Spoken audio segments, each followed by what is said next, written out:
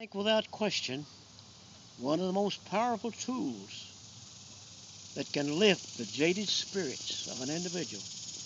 No greater hymn was ever written than that immortal hymn, What a Friend We Have in Jesus. And it tells the whole story in just a few simple words. So friends, if you are seeking comfort and encouragement in this life of strife and turmoil, listen to the words of this great song, What a Friend We Have in Jesus. Gail, join with me as we sing the first verse of this great hymn.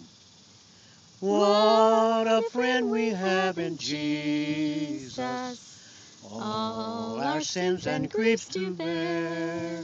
What a privilege to carry everything to God in prayer.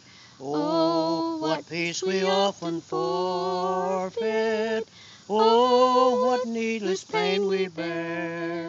All because we do not carry everything to God in prayer.